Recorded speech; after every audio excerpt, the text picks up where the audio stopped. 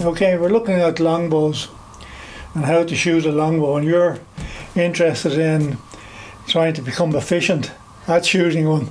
Absolutely, Jim. I'm here to unlearn all the bad habits I had from messing around in my garden and actually learn to do it properly. Okay. Well, what we have here, we've got an example of a couple of longbows. This particular one here was made by Keith Gascoigne. Very, very good. It's actually a coach bow. It actually comes apart, and you can pull it out of a section, but it's a little bit jammed at the moment, so we can't do that. But what you're looking for on a longbow is, on that particular one there has been a bit of a problem on that bow. And so wherever you're ever going to buy a bow, it deflects slightly. Yeah. Okay? And that's going to cause a problem in shooting, particularly on the bottom limb. So when you're looking for a bow, you know, on this particular one, if you look at this one, you put that one over there like that. That one is in much better condition. Yeah. See it? It's lying straight on it. It's lying straight across. So if you get a problem with that bow was perfect when we got it, but it was left standing, and with it has gone, it took a bow on the bottom limb, and with the result it makes the bow completely useless now. So when you say standing, it was upright, Up like that. You So cannot, what way should you house your bow? that way. Lying down. Yeah. Yeah. Never leave your bow standing like that. Cause you all sorts of problems. Okay, And we've discovered mistake number one for me. So that's the now. What way do you?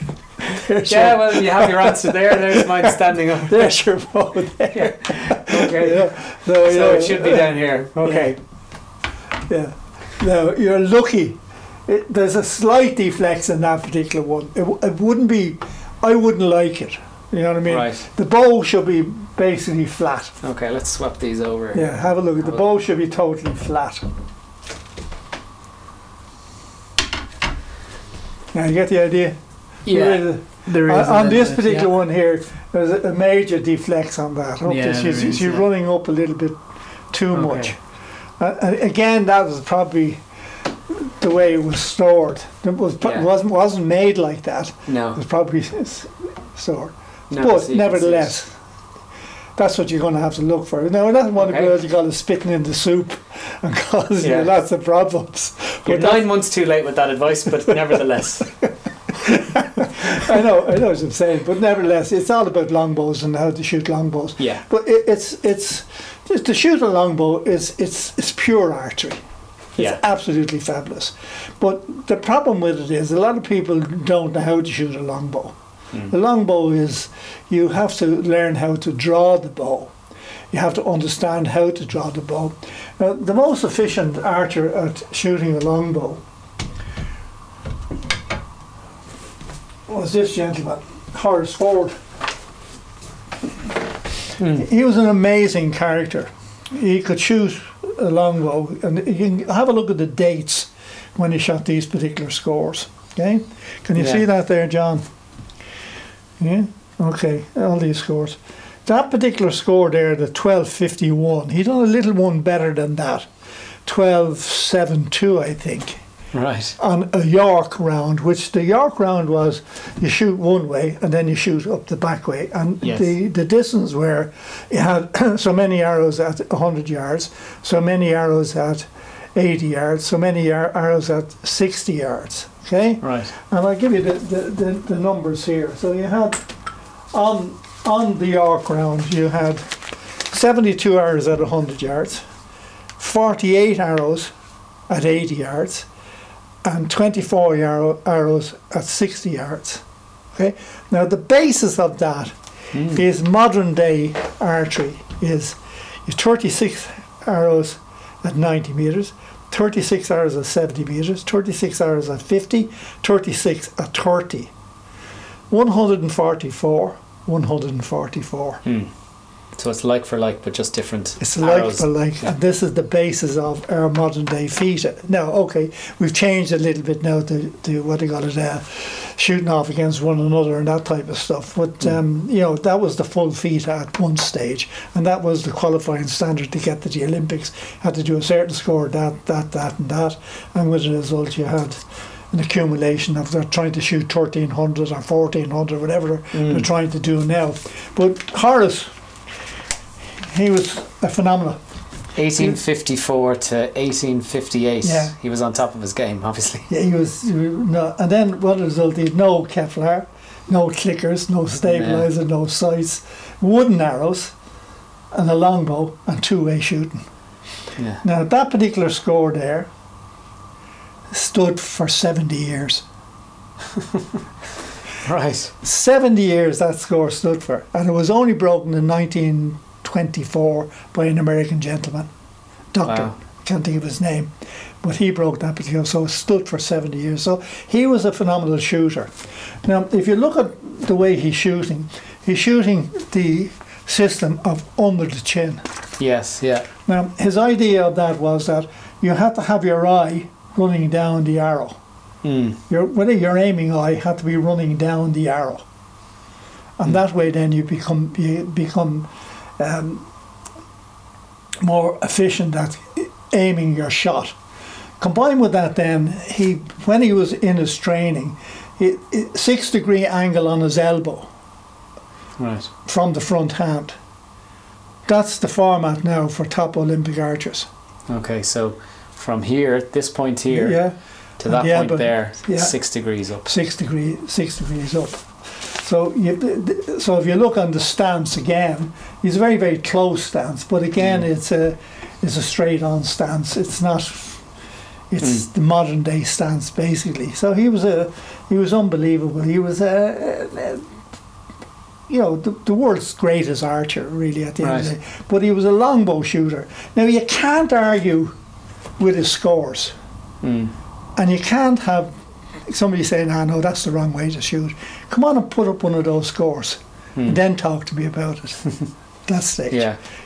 Is he wrong to do that? It may not be what you call the ideal type of shooting. Now normally what you get then is you have people who shoot.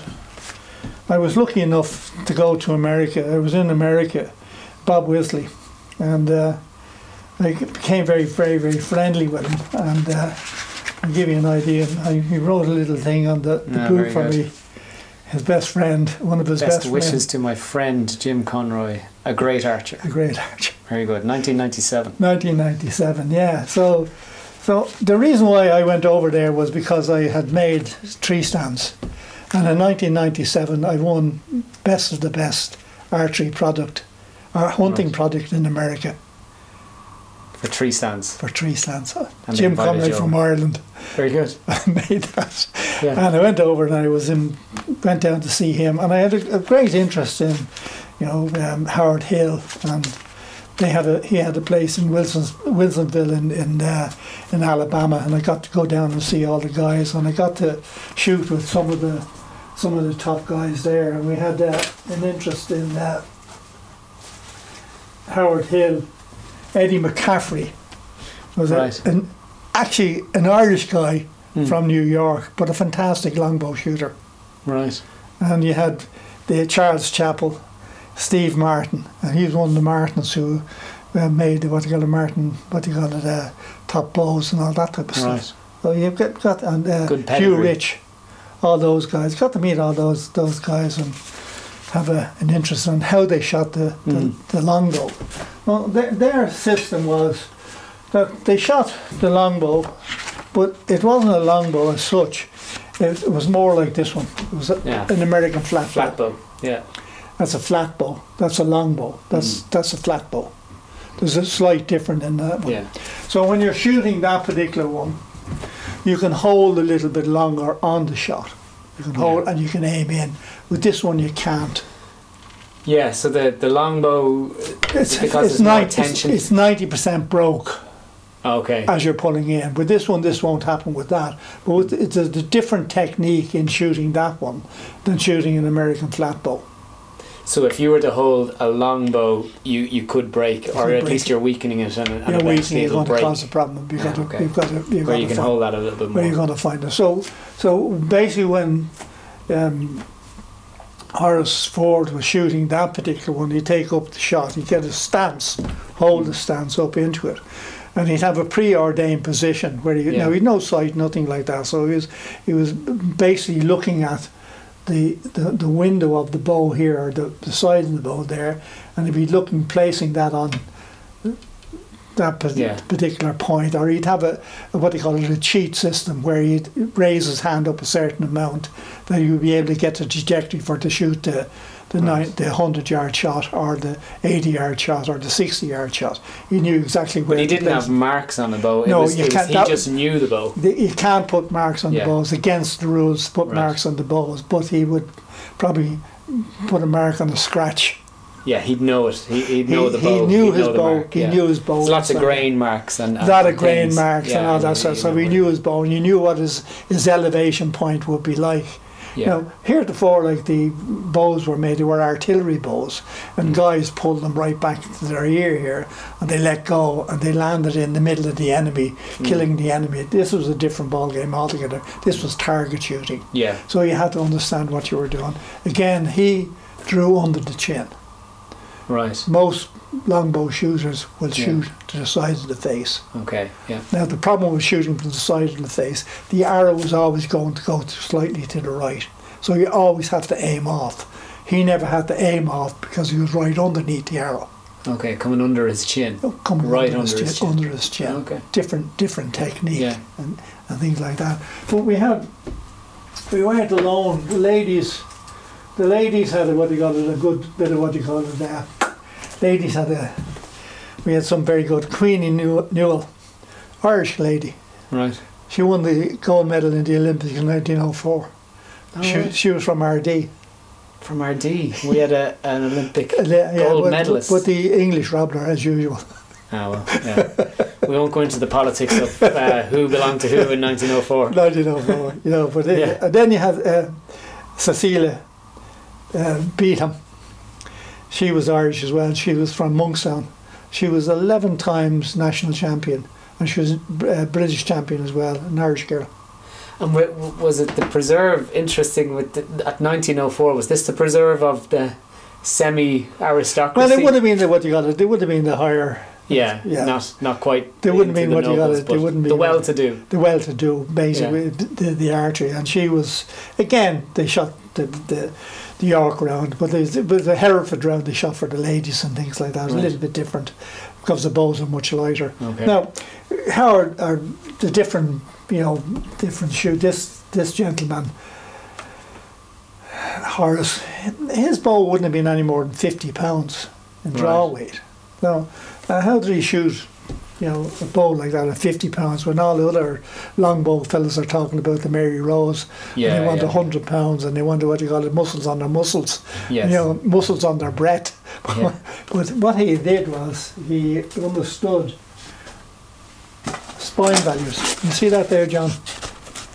This is a set of arrows, wooden arrows, that you have to look at if you're going to, say, shoot a longbow or a flat bow.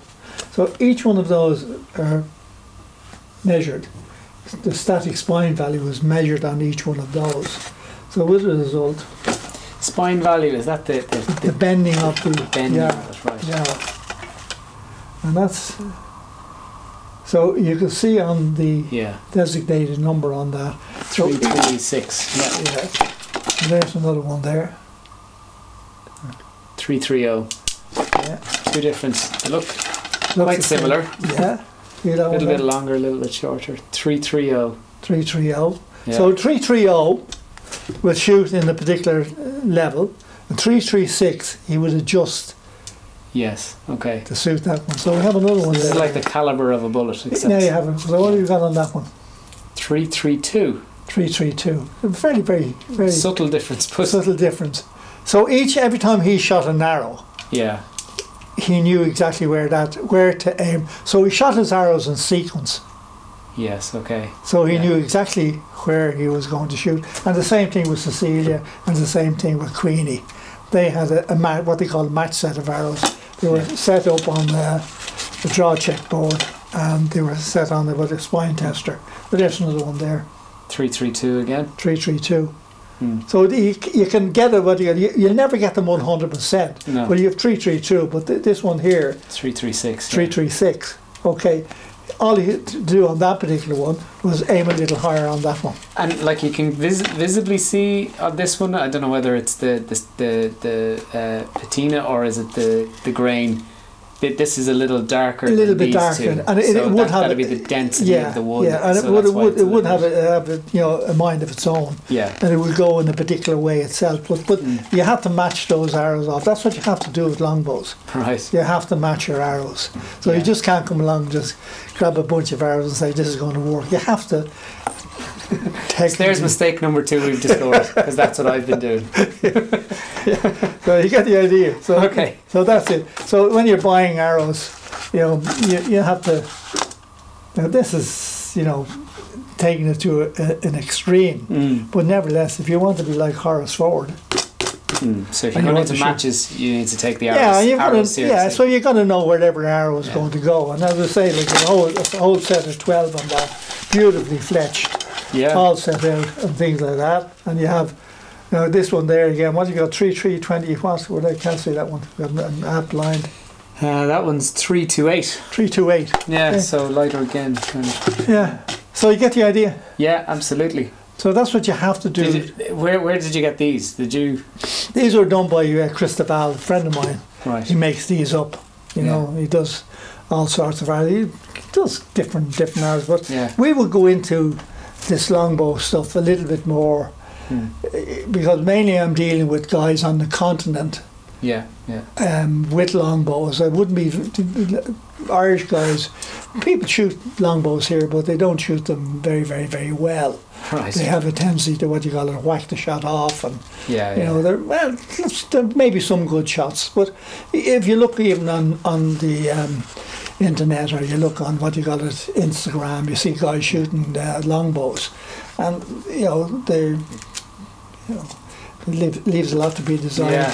Yeah, the arrows themselves are quite the work of art with the paint job that's on it. They're beautiful. Yeah, but as I say, like you have the understanding of the. So each one of these that's packaged is outlined on the thing, front, and exactly. So you're going to shoot those, you number those off, and you shoot them in sequence. Yes, yeah. So you number. So I know this little fella is going to go a little bit higher. You become your friends. So if you're going for your 90, you'll go for a certain spine. If you're going for your 70, you'll go for a certain spine. The way it works out on that one is these arrows would be matched.